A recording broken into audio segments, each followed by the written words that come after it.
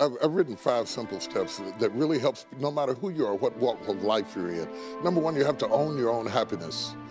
Take it away from other people demanding that they make you happy. Your kids are not going to make you happy. Your spouse is not going to make you happy. A big house is not going to make you happy. Own your own happiness and be responsible for doing those things that bring joy into your own heart, independently of life and people and money and all of that stuff. Right. It doesn't necessarily give you a happiness. You have to take responsibility of that peace and that joy that lives inside of your heart and not inside of your stuff. People torment themselves by how they see their life. They've told themselves a story as if it were the truth when it is really a perspective truth. And sometimes you've narrated a story that you beat yourself to death with. Challenge your own story. Change the way you talk to yourself about who you are and what happened to you and what you're going to do in your life. You wrote the script. Change the story. Enjoy the journey, not the destination.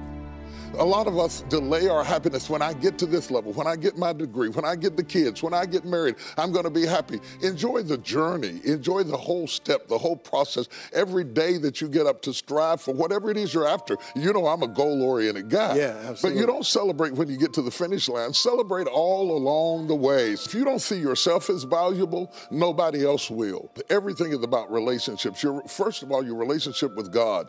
That's a very important thing to have, because as long as you know that there's somebody in charge, you don't have to bear the brunt of the responsibility and the weight of what's going on in your life. Yeah. You can talk to the boss, okay? Yeah. Number 2, enjoy your relationship with yourself. If you don't like you, it makes it hard for me to like you. Because people, when you walk into their atmosphere, they draw you into the cosmos of their own drama.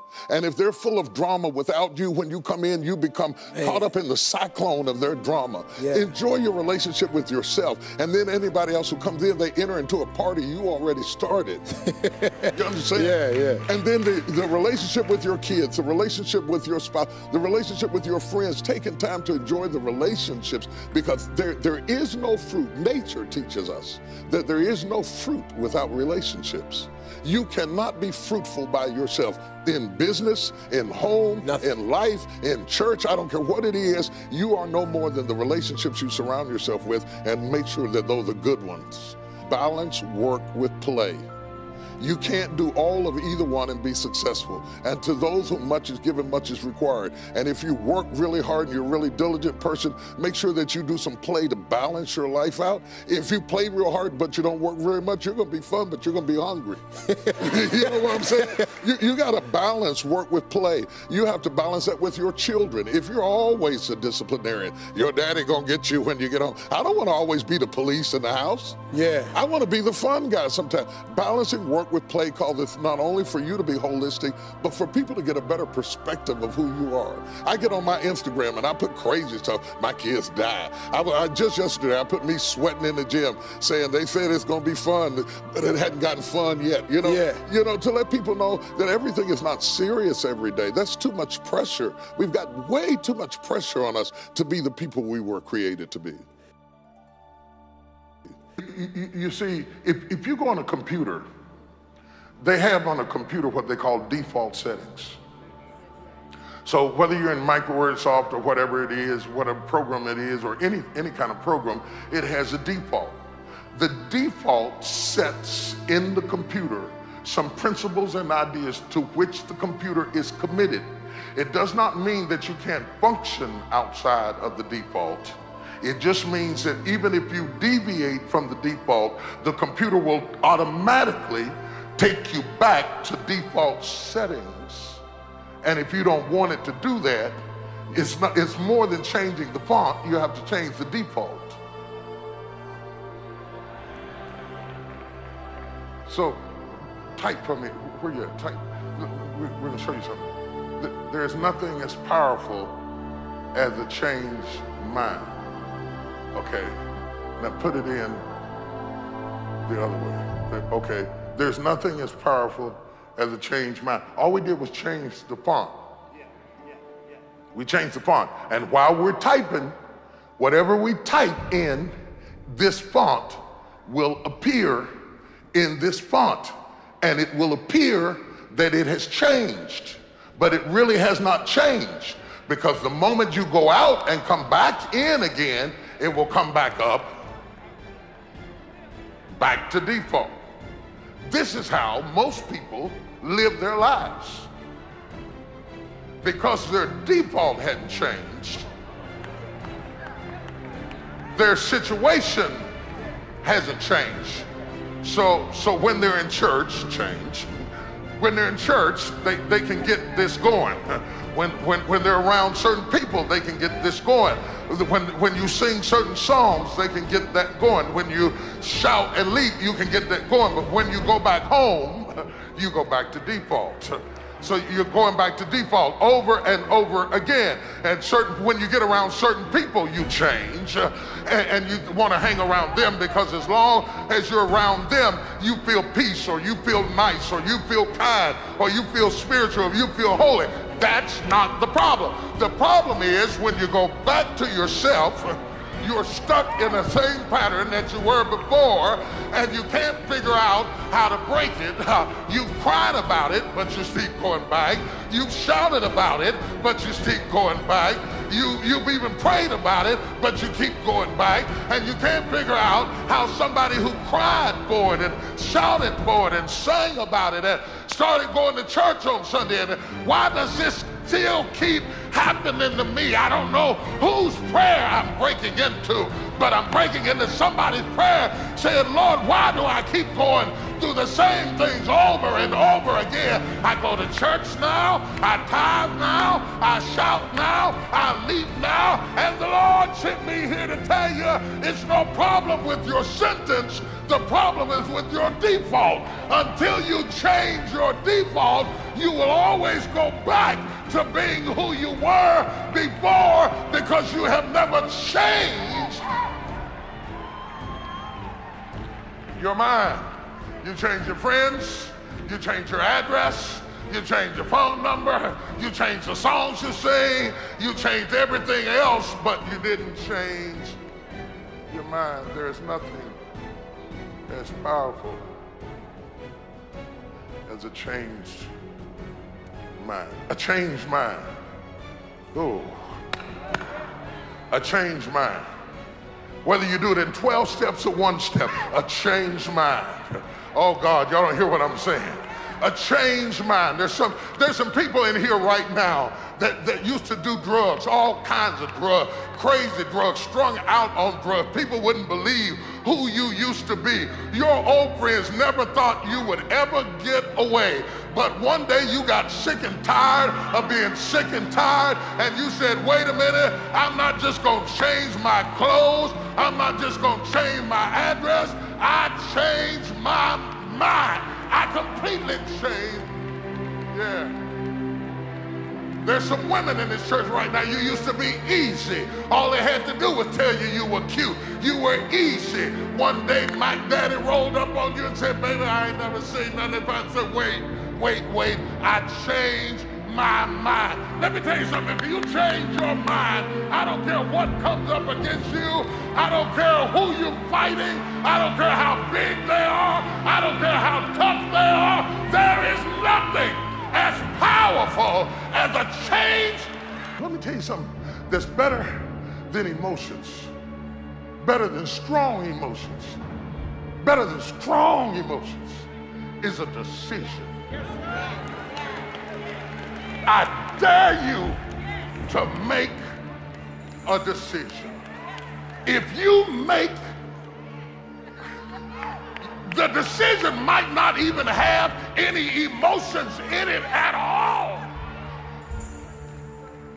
The prodigal son was in the hog pen, surrounded by the swine, about to eat that the pigs ate. And all of a sudden, the Bible said he came to himself. He didn't change his clothes. He didn't change anything else. All he did was change his mind. The pigs couldn't hold him. The pen couldn't hold him. The disgrace couldn't hold him. The embarrassment couldn't hold him. I dare you to change your.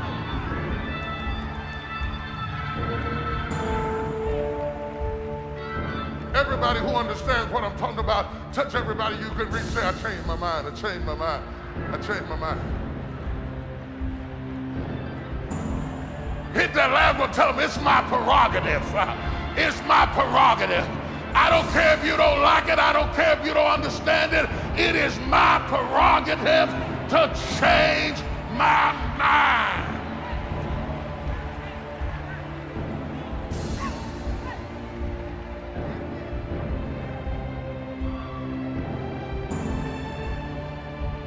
Now, I'm going to show you something and I'll be done. Once you change the default settings and you have a new normal, there may be moments, rare occasions, that you find yourself typing in your old font.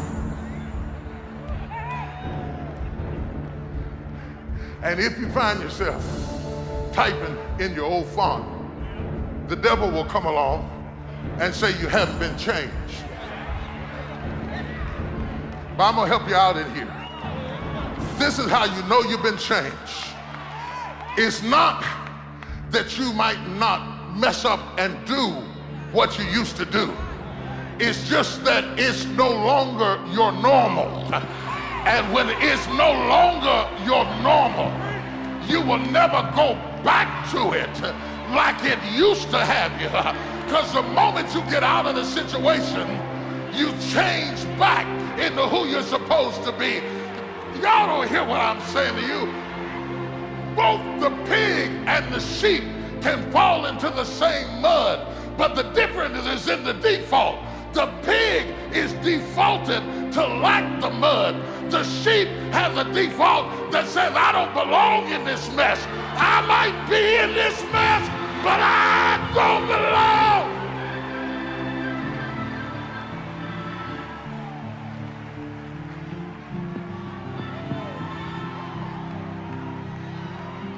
Holla, I may be in it, but I don't belong here. I gotta get out of here. The sheep will cry and scream and yell and fight because it no longer belongs in the mud. So here we are. Here we are.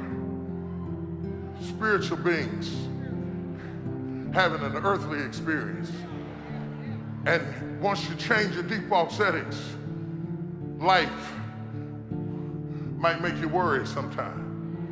But if it's not your default setting, faith will rise up and drive your worry back and say, wait a minute, but God is able to do exceedingly abundantly above all that ye may ask or think. Faith will stand up and say, don't you know the Lord didn't bring you this far to leave you? Faith will stand up and say, wait a minute, girl, you better than this. Faith will stand up and say, man, don't you know God brought you through too much for you to give up here and die? It's not that we don't get depressed. It's not that we don't get discouraged. It's not that we don't fall into sin. We may fall in it, but we can't wallow in it. The battleground between God and the enemy, between right and wrong, between success and struggle, between destiny or that which is derogatory, is fighting for your mind. Because in your mind are your default settings. As a man thinketh in his heart, so is he. If you don't change it in your head, you can't change it in your life. I don't care whether it's losing weight. I don't care whether it's going after a job. I don't care whether it's being faithful and committed. I don't care whether it's being honest and true. It has to change up here or it won't change anywhere else. There is nothing as powerful as a changed mind. Culture programs our defaults. Our environment, our associations, the fact that we were born in sin, we have a predisposition to be defaulted to depravity. Our circumstances all around us affect our default. But culture is nothing over Christ. Culture is an agricultural term, which simply means that which is planted has been encouraged to grow. And some things have been planted in you that have been encouraged to grow. The question is, are you willing to allow a new truth to be planted in place of past experiences and thereby change your mind? Or will you be imprisoned to live a future of weakness or ignorance or evil or fear, not because you don't want to be better? Esau wanted his birthright. He never got it back because he was unsuccessful at changing his mind.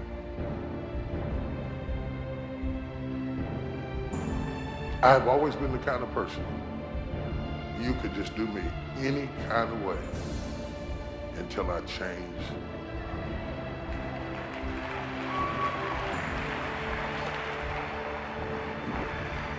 Brother Smith, I think I was about 8 or 9 years old. My brother, who just went back to the back, and my sister were tickling me. They may not even remember it.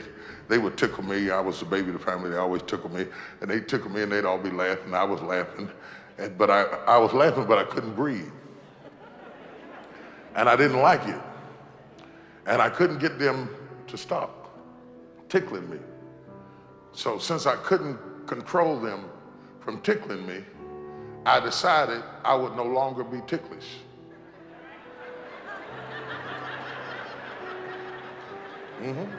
This is true. I decided that I would no longer respond to the feeling with laughing. Watch this. So I focused in my mind that it wasn't funny.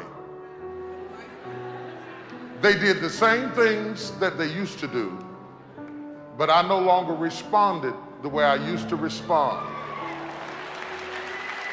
And from that day to this day, 55 years old, I have no longer been ticklish because I use mind over matter.